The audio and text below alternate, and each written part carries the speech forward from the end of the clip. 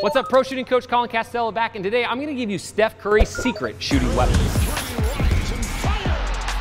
All right, so Steph is obviously one of the best shooters of all time, if not the best shooter of all time, but he's got a few things that he does on his jump shot that you can do on yours that will instantly help you increase your shooting percentage. So the first thing is what we call flow, right? And flow basically just means that the ball moves at the same time through the body and into the shot. And so the whole key here is that you want the ball and your body moving all at the same time, right? So if my body's moving down, the ball's gonna move down. If my body's moving up, the ball's gonna move up. You'll notice that the ball is always connected to Steph's body, right? Very rarely is the ball gonna move up while his body moves down, or the ball moves down while his body moves up. And it's this collapsing of power and extension of power that really kind of takes it to the next level, increases his range and his fluidity on his jump shot.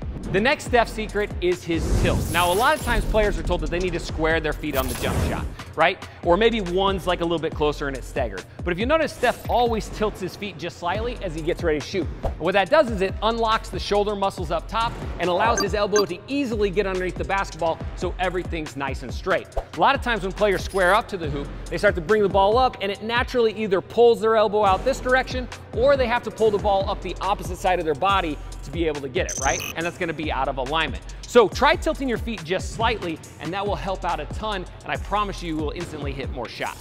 All right, a little known Steph Curry shooting secret is what we call an eye trail. Basically meaning that when he lets the ball go on his jump shot, he actually follows it up with his eyes and down into the basket. Now this is something that a lot of players are told not to do by their coaches, right? They're told, hey, lock in on your target, fire it up, and then stay locked on your target. The problem is, a lot of times this kind of screws with the natural momentum of a player's jump shot. And sometimes I think that Steph does this eye trail to essentially kind of line the ball up and it's the last kind of point of release, right?